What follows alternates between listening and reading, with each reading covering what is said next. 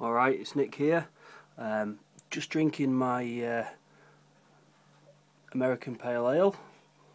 See how clear that is. It's absolutely delicious. I only made a small batch of about 8 pints, and I think I'll drink all of them today.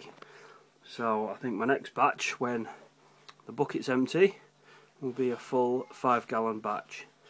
Currently in my bucket I've got a mild ale, Sarah Hughes clone out of Graham Wheeler's book. In this demi-john here I've done another small batch. It's an American stout. What I've done is I've used an American ale yeast, some chocolate malt and some oats which I toasted off in the oven. See how that turns out. And I've just finished this today, which is God, I can't remember what I've done. I think I've had too many of these.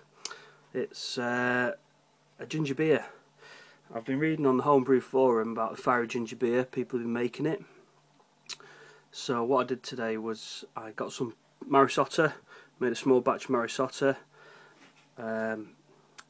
boiled it up with some ginger powder, and I put in a little bit of pepper because I thought it might add a little bit of a spiciness to it.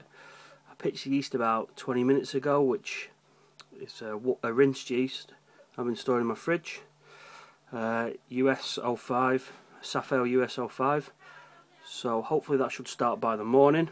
It's SG is 1048. 1048 was the SG on this one. And that's a little quick update for my 1 subscriber and the half dozen people who watch my videos.